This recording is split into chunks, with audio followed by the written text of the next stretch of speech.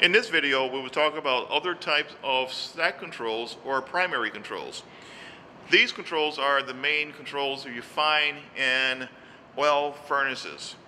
This one, again, is a stack control, has relays, safety switches, controls, a cam, a resettable switch, and a transformer.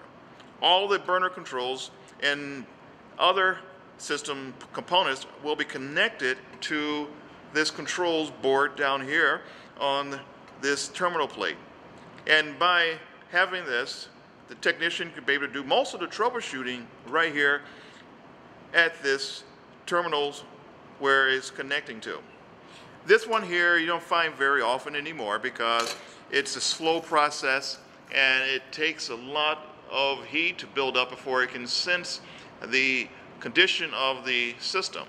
The newer type system will use a CAD cell and it will use what we call a primary control.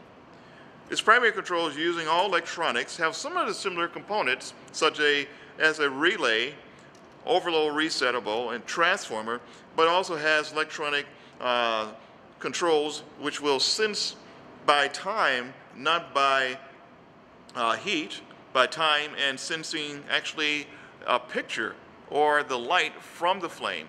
This will react faster than the old stack control.